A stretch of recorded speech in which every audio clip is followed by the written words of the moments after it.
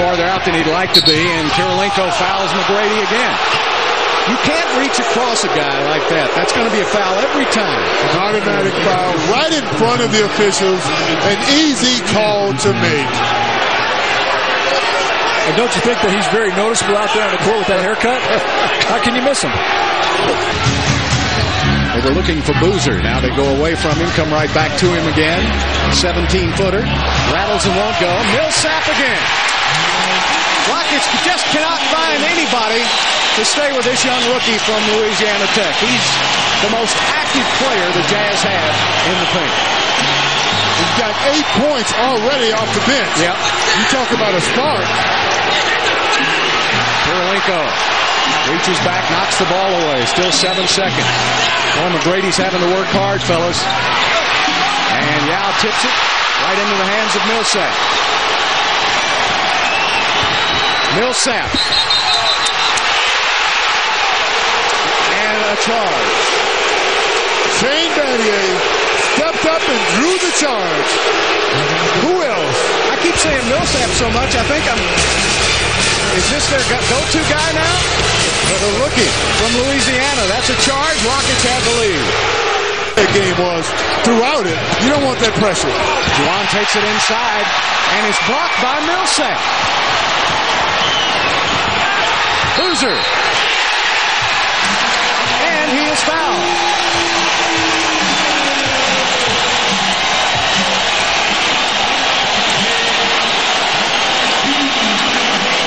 Boozer loves that left hand. He's a right-handed player, but he finishes better with his left. And this fast break, what a nice little flip pass by Darren Williams, and Boozer goes to the left. Hey, get used to saying that, Matt. Bill, Williams to Boozer. Sound like Stockton to Malone. Well, a nice run now by the Utah Jazz. Bill, he came up big in Game 5. Couldn't have won without him.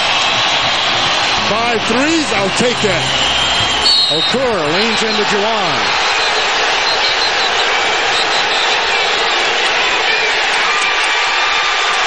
Hold on, Juwan. Chuck Hayes has got to grab Juwan and get him away from the official. It was a hard foul. The officials called a technical. Juwan's not happy, but his teammates have got to come rescue him from that situation. You got to take him away from the official. He's going to get tossed if he doesn't. Well, Bavetta came running all the way across the court to call a technical. There's the fake now. He jumps right in. And Okur immediately jumps up into the body of Juwan. And there's Bavetta. Juwan came down on the foul. Whenever you come down on an opponent, it could be considered flagrant. If you do that, you want to try to help him up. I think it was worthy of a technical. I don't either. In my opinion.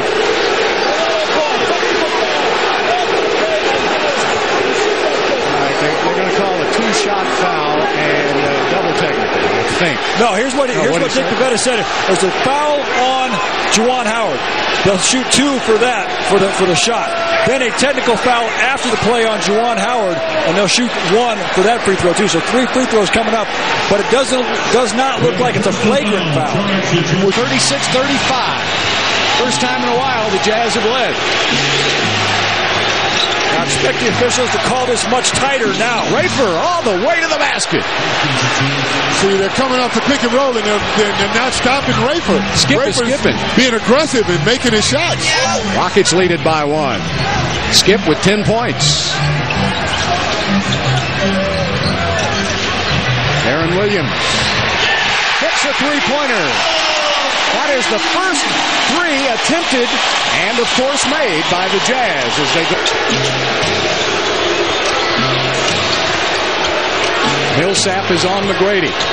McGrady takes the rookie inside. Now, that's a mismatch in Houston's favor. That's the first time that Millsap hasn't done something right for the Jazz. Yeah. I don't know. You don't see that very often. Don't get in front of Chuck. The Chuck wagon hits everything. McGrady on Millsap. Yes. So he's taken the rookie to the basket twice. Well, you know, Millsap's a great player inside, but he is way out of his league trying to guard T-Mac. Yeah. Fashionable the last two plays. See, T-Mac saying, "You can't touch me out there." Touched him again, and then just quick first step, tries to get by him, and then when he's got Millsap moving, he stops and shoots that little floater in the lane. T-Mac's just too good to be guarded by Millsap. One-on-one, they better bring help. You got to double him. He's too quick off the dribble. Millsap is a power forward type, and it's Lynn. Tonight, yes. I think the whole series. Boozer with a slam. Game tied at 41. Turnovers haven't hurt the Jazz as much as Houston. Yao has it on Boozer. Goes around Boozer and slams it home. Yao Ming. Well, Boozer reached, and Yao said, "When you reach, I'll teach." I like that. Well, he was doing some teaching. Under a minute left. Professor Yao. Here it is again. Yao says, "Hey, welcome to class." Back to the live action. Harpering outside. Garachek with a jumper. Got it.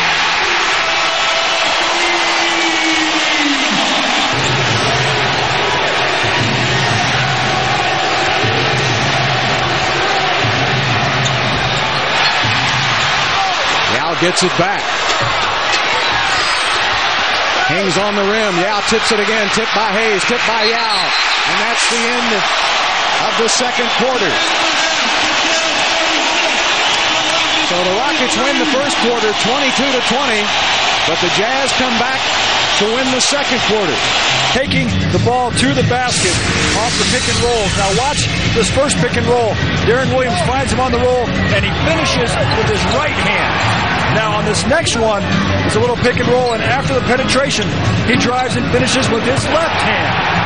Kids, work on your right and your left if you want to be a great player. And Tracy McGrady, Clyde, has really gone to the basket. Well, you look at what he's doing. He's forcing the tempo. He's 7 for 15, 16 points, 6 rebounds. But when he goes to the basket and he finishes strong, that's the aggressiveness. I'd like to see more of that in the second half. Keep it simple, guys. Just give me the ball. That's what Hakeem used to say. Okur hits a three. He led the Jazz in three-point shooting in the regular season. Mehmet Okur, he's not had a good playoff series, but he hits one there. They're 3 for 3 now behind the arc. They have not missed. Down to Yao. Sets, puts it up and in. So good patience, good execution. Yao with a great pump fake. I'd like to see more of that, guys. Yeah. Keep going to it. Yeah, Okur's been gambling this series, and it's paid off a couple of times. That time he gambled, it did not. Boozer over Yao. Second quarter. Grady pops out, looks for Yao's got him. Yao working on Okur.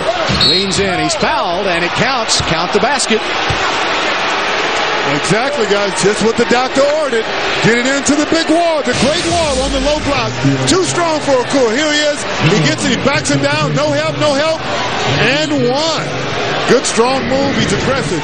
Notice he went to the basket and not away from the basket. That's the second foul on Mehmet Okur. Yeah, as soon as he came down on the arm, all three whistles went off. Got it. I think the Rockets were just looking at that like he was going to make it. Kirilenko was the only player that saw that it was coming off the rim. Okur fronting Yao Ming. Yao goes baseline. Back the other way, lost it. Okur hits the three. This is dangerous territory. They're in the danger zone now. They need to make a couple of stops. Jazz, shoot it. Boozer with a miss. There's one. The Rockets, though, must stop and then make. Chuck Hayes, down to Yao. He couldn't catch it again. Bad pass. Yeah. Boozer, inside for two. 10-point lead by the Utah Jazz.